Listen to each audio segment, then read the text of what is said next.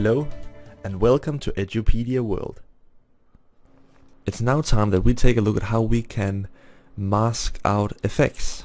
So a great example for where it can be used is with this bottle. Let's say we want to change the color of this cap. Let's say we want a yellow cap instead of this red one.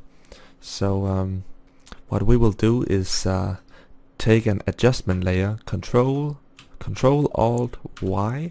That will create a adjustment layer. Let's call this masked CC, masked color correction.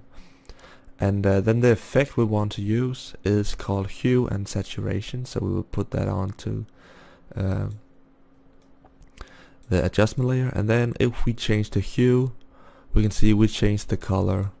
But we change the color of everything. So let's just put this back to 0 and create a mask. So we have our adjustment layer, and we just want to go in with the pen tool and start drawing out a mask.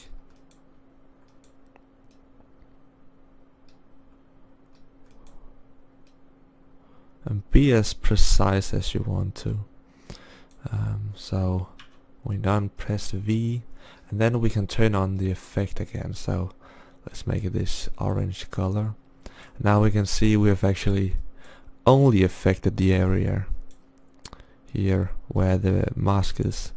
If we take a look at the edges here, you can see there's a bit of spill, and we can try and correct that. So let's just go into the mask settings and add a bit of feather, because that looks nice.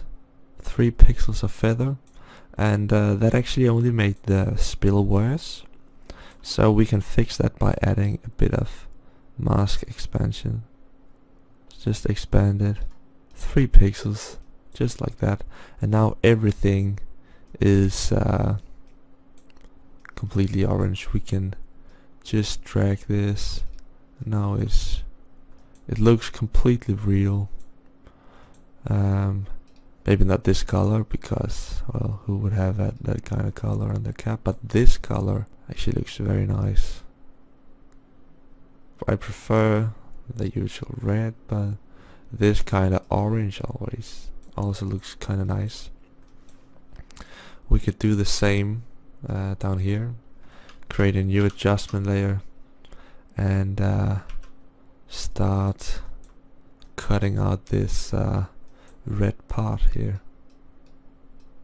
Shall just do this very quickly, just to like prove the point. I think you saw me do there, where you saw me use way too many points. It's actually best to just use a few, because that can create much smoother shapes. Just a few shapes like this. One shape here, shape there, and I will correct that shape when I'm done with this. That little bit that pops out there. So a nice big arch. So if you hold Control, you can actually just move one end at a time. It's a nice little trick. And here we want to bring this in, and we want to bring this down, and here we had a problem, so we want to bring this arm in, and now we can add hue and saturation again, and we can see we can change the color. So here it shows how unprecise I was with this roto job, masking job, whatever you want to call it. I wasn't very precise, but yeah, that's one of the things with masking. It takes a lot of time, and you just need to acknowledge that. See, now we changed it from a red theme to a orange theme. pull this up a bit, and we can also try to add a bit of feather.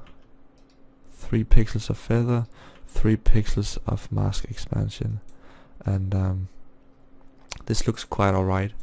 So as you can see, this was a way that we could mask an effect. We can also use it on other effects. So let's just create a quick box mask, add curves adjustment. I love the curves adjustment, and as you can see, it's now only the part here in the middle that's being affected. So yeah, you can add masks to anything, and it will like change what's affected. So we could maybe pull this in so that it's only on the bottle part here. Create a new mask down here, and add a point right here. Actually, if we drag, I'll create a Bezier point, and that will follow this curve nicely.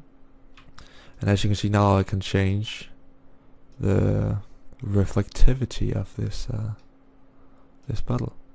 Thank you for watching Edupedia World. Stay tuned for more videos.